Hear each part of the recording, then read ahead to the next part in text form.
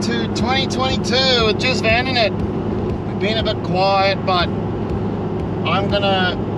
we spent 4 weeks on Perlubie beach, and unfortunately we did not do too much recording there because we met so many great people and we just spent time with such good people that, yeah, we got a little bit astray with the recording. So, but I did do some filming of Perlubie, some streaky, some awesome little lookout points. I'm going to roll on a little bit of a long clip of the footage I do have of Perlubie and streaky, of a time there.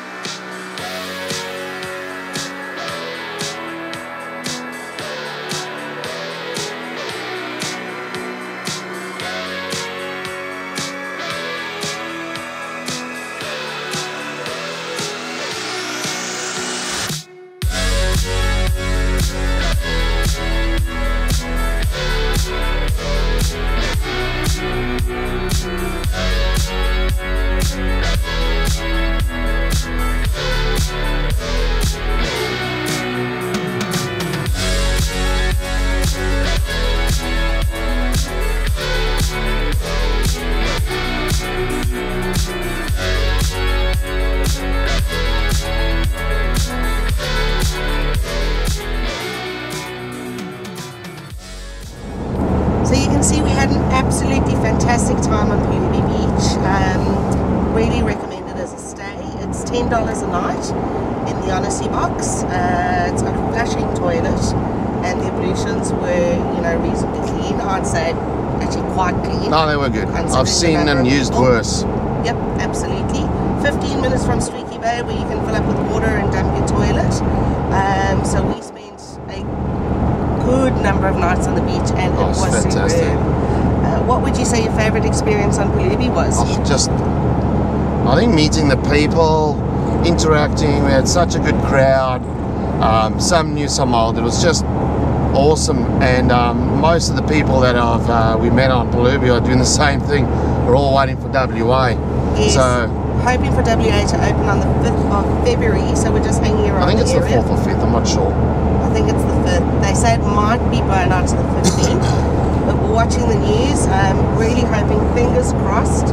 It's the 3rd time we're trying to get into WA. You can still hear in my voice how much fun I had on Perlubie. You had way too much fun. Fishing. Way too much fun. It was just bloody great. Fishing, swimming, bonfires, beers. We've had a lot of questions. Squid. We've had a lot of questions in regards to the conditions of the beach. Is it easy? Guys, it's pretty compact. When you arrive on Perlubie, there's some of these little shacks that you can stay at, which over the festive season, the locals try and, if you're going to stay for a night or two, it's fine, but they tend to use them for functions.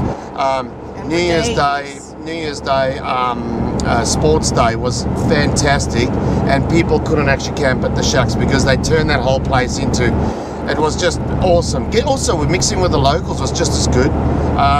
But when you go a bit further down the beach, just be careful. Like when you back up the van onto the sand and go as high as you can, you reverse all the way, get your van as high as possible because the tides can be quite high.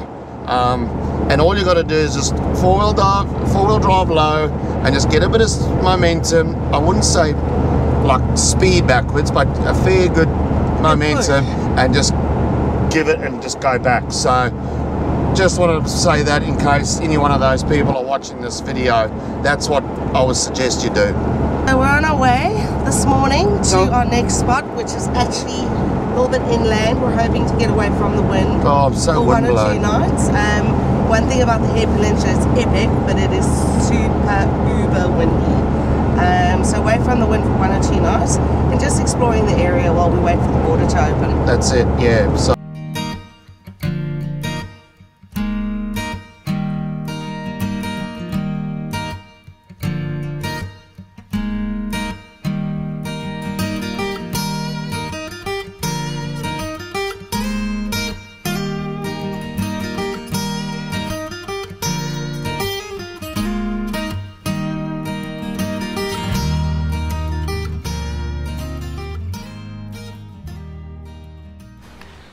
Well guys, we've arrived at our camp and it is, I hope I pronounce this properly, Perlubie, just outside the Gawler Ranges National Park. So we pulled up, we picked this great spot here, check this out.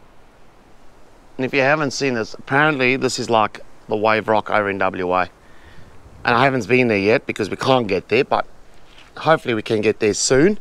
But yeah guys, it's pretty level spot here. There we are, there we have it. Set up. Haven't taken the car off just as yet. Oh, the flies. So if it's not the wind, it's the flies. If it's not the sand, it's the flies. Just can't seem to get it right. But we pulled up here for a night. I don't know, maybe two, but I believe the Gawler Ranges National Park is something to go and see. So over the course of the day, I'm going to unhitch the van, level it out nicely. Sue's inside working. We've got the cell-fi go on, and I must say, without the cell-fi go, we wouldn't have internet here. So we've popped it up, we've turned it on, and the signal is full 4G when I've put it on. So do they work? Don't they work? Well, it seems to be working here, so I can say they do work. So anyway, but yeah, just a simple setup, guys. I'm gonna do a little bit of editing today, and we're waiting for another couple that we met on Perlubie to possibly join us here. Getting about a bit later. I don't know if I'll see what time they get here. Maybe I'll go into the national park with them, or I'll just go in by myself.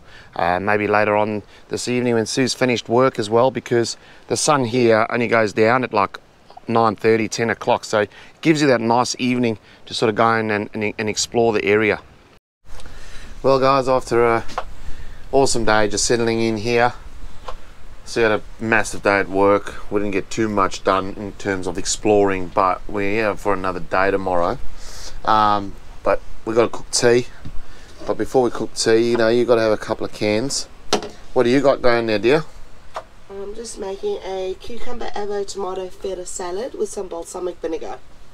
There's like. Maybe some onion. And what have you had going in the oven for the last 3 hours? Crispy baked potatoes. Crispy baked potatoes, and I'm gonna grab what we got. A couple of porkies. We'll spice that up in a sec. We'll get that in the pan. It's just too windy outside, and I tell you what, as nice as this place is, the flies. What do you think of the flies, dear? They are plentiful. Huh? Plentiful. You can't even sit outside. They're getting everywhere. The little ones. You know, we just can't seem to find it where it's perfect, eh? If anyone knows a spot in Australia that has no wind, no flies, and good hot weather. Good hot weather, no stingers, no crocodiles, and no snakes. Yeah, drop the comment in below. Let us know, because we're going to head there. But anyway, let's spice these chops up. Let's throw them in the pan. And which shouldn't take too long, so the potatoes are already ready. And then we're going to tuck into some tucker and climb into bed. It's already gone just past 10. A couple of beers. We've got another couple that's joined us. Lee and Katie, the Wondrous Roads. Yeah, I'll get them to say a little something on camera tomorrow, introduce themselves. So yeah, let's get this done. Let's put some food in the belly. Let's climb into bed. And we'll catch you in the morning. See ya. Well, good morning. New day, that means new adventures. So we're woke up a bit late this morning, but that's fine. We're heading into the Gawler Ranges National Park. I'm not sure. I think it's about 20k to get to the beginning of it. So we're going to head there, and then hopefully there's a big board, which normally the national parks are pretty good at, where it'll give us a map and things to do. And Lee, Katie and the kids, they're in the own car, and we're just going to go for a drive and explore a bit today. Weather conditions a bit overcast. It's a pity because yesterday was actually a pretty nice sunny day, but let's see, maybe that'll lift and we can get some good views. But yeah, super excited to see this.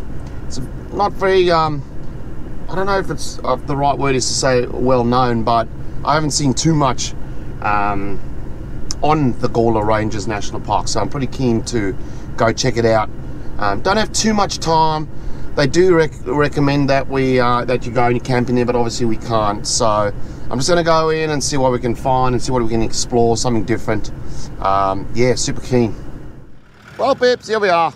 Eventually we found the entrance to Gawler Ranges. It was a bit of a muckabout, but we've managed to come in. So we've come in on the Eyre Road entrance, and we've just come. It's about 32k from the little town, Manapi, I think it's called. Don't quote me. I'll put a little link in. And this is what you come to. So you got all huge information, and what's so good about this thing is it actually tells you on a little map that we found, hang on, it's in the car, what you want to see, the condition, like it's 2-wheel drive, 4-wheel drive, and if there's a little hike, it actually tells you the distance. And you can actually pick up, oh, I'll just pick that up anyways. Park guide is here, next to the information. I recommend grabbing one. And like for instance, we're going to go to, which one are we going? Organ Pipes Walk Trail. Now it says Organ Pipe Walk Trail is only 800 meters, so that's the distance of the walk. So that's quite cool if you got kids, or yeah, you're worried about how fast something is. And also it tells you the grade of the walk. So we also want to go to a place called Scrubby Peak Summit Lookout. It's a grade 5 walk, and it's 2 kilometers. Now I don't know if that's return or one way, but we're going to check it out. I am with Lee and Katie and the kids, so we're just got to be mindful of that. But yeah, we're not going to be able to do everything, but come on, let's jump in. Let's go to the Organ Pipes and see what that's all about. First up.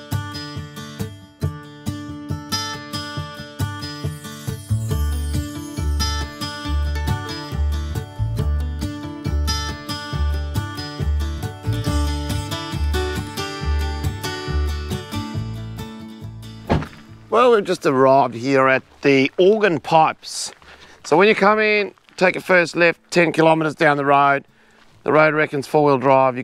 I reckon you can get a pushy along the road. It's so smooth. But anyway, what we got here, we got toilets, we got a little picnic area, some parking, and yeah, 800 meter walk, I reckons. Hello, Zara. We're going for a walk. Let's go. See how it is, folks. When you arrive, the walking trail, it actually looks like, you know, they keep the walking trail so nice and clean and level, and so it's not like heavy on your feet. But if I've got to be honest, I'm not wearing the correct shoes for walking. So see how we go. I didn't bring shoes with that all. Yeah, I'll show you here, guys. Like about this, it actually tells you Organ Pipes hike. It's a grade 3, 800. Oh, it's 800 return. It's about 45 minutes. We're up over here. Looks like you walk across this creek up to the Organ Pipes. I don't reckon there'll be water in there. There's a bit of information around the place. So this is what it sort of looks like. So pretty keen to go and have a look. Well, let's do it.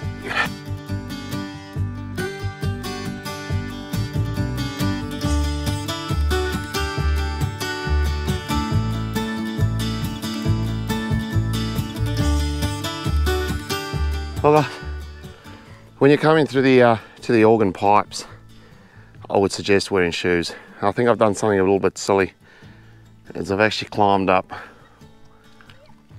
from down there. The GoPro doesn't show you how steep it is, but coming up with thongs on is easy, but going back down with thongs, it's going to be a challenge. But I think it was well worth it. Check this out. This is absolutely incredible. They're all over. It looks like these big concrete pylons. Let me swing this around. Like, how weird is that? So here's one of these pinnacles that like look like concrete things, but then obviously not. That's fallen from somewhere with a whole heap of water, I reckon. Because I thought I could get into this where the water runs, but it doesn't look like. No, you're up for a bit of a challenge, but I just don't have the walking shoes on. But that's where it comes down from. obviously, you know, one of them have fallen off the side here, or look at that, you can see what I mean, where it all comes down and you can see where the water comes from. But yeah, great little spot to come check out.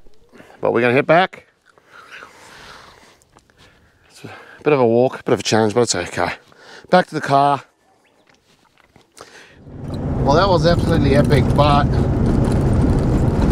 I have to go back to pick up Sue. She's got to go into the little town. Struggling with the internet out here. The cell phone is working, but when she has video conference calls and there's more than 5 people, you know, you really need a good, or what I think you really need a good signal to be able to, you have that many people. But anyway, I've had to go back. I've only managed to do one. Well guys, when I got back to the van, Sue actually managed to work with the internet, so I didn't have to go into town to take her. So I've come all the way back from the national park, and to be honest, we don't think we're going to stay another night because the internet's a little bit like this for Sue, and it's about 45 minutes trek back to the national park. So unfortunately, I only got the one activity in, but if you're ever around the area and you can camp inside of the park, I'd suggest doing that, because then that way you can get to see everything. But we can't with Sophie. So, and if you have a dog and you're traveling, come and stay here at this rock, and it's a 45-minute drive to the start of the Gawler Ranges, and then there's, you know, the map like I showed you, and you can go off and you can do a few things. So unfortunately that's it, but we got one more thing to do here which we haven't done yet, and that is The rock summit. the rock summit. So this is the way up apparently. Lee and Kate and the kids have done it, and you sort of walk up to the top, and I do believe it is super windy up there. So we're gonna give it a crack. It's not the best sunset around, but we're going tomorrow morning, so we're just gonna go up and, I don't know, have a look ourselves. I'm going to the summit. Sue's already on her way up.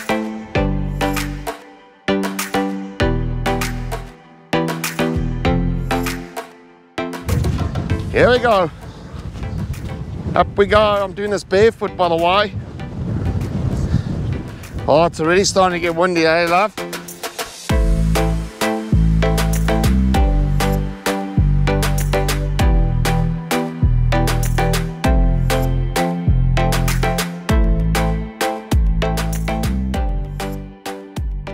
at the top. Little bit windy. It is windy, so if we're shouting, it's just to make sure you guys can hear us. But look at this. What a spectacular view. We walked up, it's an easy walk, and you can see behind us, like, there's plenty of room. And I tell you what, if it rained up here for a couple of days, these little pools would fill it with water. It would be superb. And I reckon that, oh jeez, it's knocking me hand. The GoPro's almost flying out of my hand. I wonder what bloody Mount Everest would be like, but hey. But guys, what a spot. Honestly, you've got to come check this out as well. Dump toilet down the bottom. There's 2 ways you can get up. You come here, you find yourself a spot, spend the night. It's not as windy down the bottom. But we're gonna head back now because it is absolutely blowing in guts. But look at this. Wow.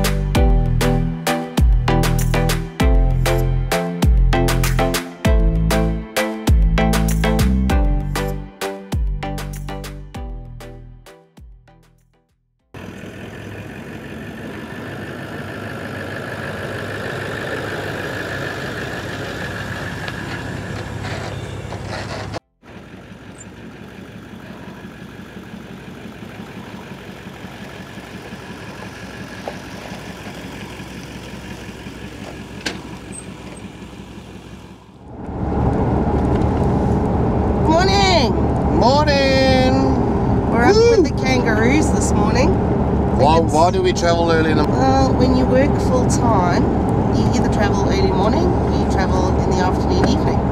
So... Or weekends. Or weekends, yeah.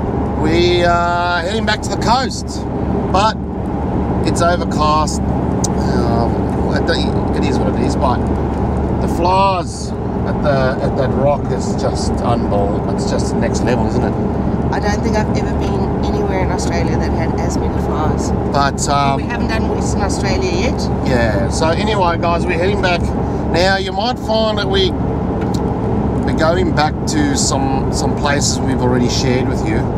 That's not by choice. We're just basically hanging around for the WA border, hopefully for the 4th, 5th of Feb. So I booked the car in Port Lincoln for a service next Friday, so a week's time. Today's Friday, and we're just literally going back, and I think we're going to make Walker's Rocks again, but we're going to stay a couple of days this time. Lee and Katie haven't been there either, so they're going to come and join us a bit later on today, because, well, they're not working, so they can wait for the kids, sort the kids out, jump in the car and head down that way. I don't even know where we are. We've just travelled on about a 30k unsealed road, and that's another thing I like about this setup of ours. Like, it's not a problem. Like, we're just, if a GPS takes us on a shorter road and it's unsealed, well, we don't have to really worry about it too much, which I'm enjoying the most about it. But anyway, I don't know, Walker's Rocks, I think we've got about an hour's drive left, and we might get there a bit early, so we might have to wait for maybe some people to leave. We're not sure. So yeah, I'm pretty excited. It's weekend for Sue, so she can get to explore the area as well, which is pretty cool. Well, after some hours waiting in the car park, we got here, it was pretty full. We've managed to get ourselves this little ripper spot. Check this out. Hey, just parked around the big tree. And look at this, beach access right over here. Haven't been up there yet. Literally just unhitched. Put the van out to the right. And here we are. Get Sue working, she's working. It's already gone 12:30. So we got here at about 8:30, and we've just been hanging around. And I mean, there's plenty of room here to park up, and we just hung around, and eventually a few people left, and that's how we managed to grab the spot, which we're super keen to share with you guys over the next 2 days. I reckon 2 days here, maybe 3, I'm not sure. It's still overcast, but I do believe the weatherman whispered in my ear that the weather's supposed to get good over the next couple of days, so who knows, we might even get the tinny in. I can just start to hear the boat coming off. Oh, love's getting the boat down. What's happening, old love? Huh? What's happening? Lee's persuaded me to get the boat off and go for a fish in the morning. All right. So I thought I'd get it off tonight, get everything set up, and then we'll go out early tomorrow morning for a fish out in the bay. What are you going to be targeting? What are you... Squid and whiting, I reckon, is the go.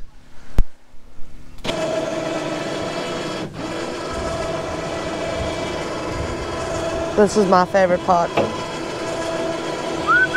Oh yeah! Yeah, the boys!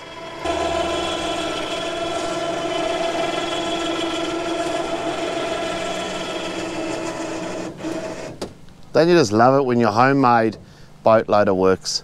You? Well, good morning, guys. Pulled up on the beach, so I dropped my tyres down, and you come onto the beach there, it's pretty soft, just got to give it a little. Well, we've managed to find this spot to launch just over here. So I'll back it in. We're going to have to walk it past that. Looks like there's a bit of like a sandbar there. We'll just walk the boat out and we'll jump on, but the wind's supposed to die down today, which is what we're hoping for. And you've just got to be careful. There's a bit of reef around. There's waves breaking, so I've taken note of that. And we'll just stay. Oh mate, that water looks epic. So hopefully we can get some whiting, but we'll chase squid first, and then we'll take it from there. Let's get this boat in.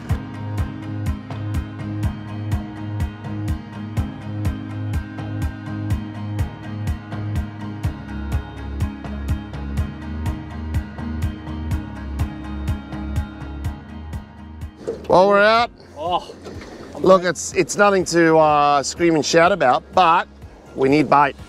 We're breaking records. And Lee has got the first one. So what we're doing is, there's the island. You've got to be careful because there's a break happening on that reef over there, which we're keeping an eye on. The sounder, well, we can't get the sounder to work because everything's rusted from Perlubie, but anyway, I'll do a bit of maintenance on that another time.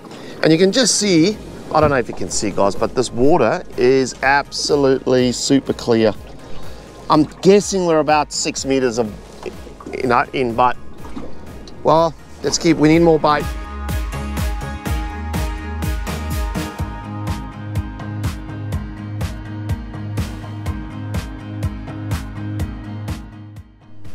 Outfish me, Lee. Oh, she's taking a bit of drag. This is a bit bigger. Yes, look at him. Look at the size of that guy. We always said the bigger ones are close in, don't we? Yep. Don't lose him, Lee. Don't lose him. Just hooked. He's only just hooked. Get him in. Oh! Oh! Look at that! Yoo! That's that. We need a few more of those, and we got tea tonight, eh? That is a stonker. Oh, great work.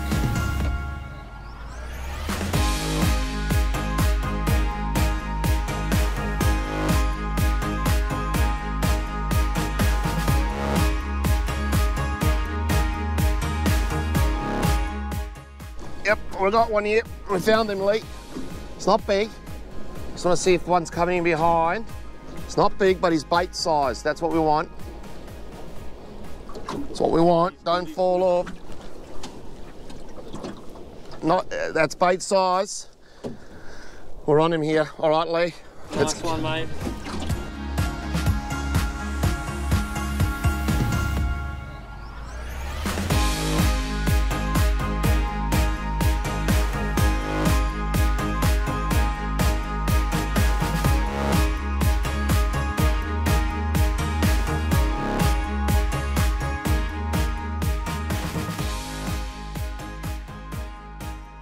How'd we go, Lee? Pretty damn good. Hey? We used two small ones for bait. Look at this thing. Look at this thing, man. Off its head. That is massive. Oh, huge. Huge. That's mine, eh? Just pop away. Oh shit, Lee, we got him water in the boat. Alright, well, we're gonna get the boat out quick. It's been an absolute spectacular day. Check this water. It's beautiful. Well, there it is.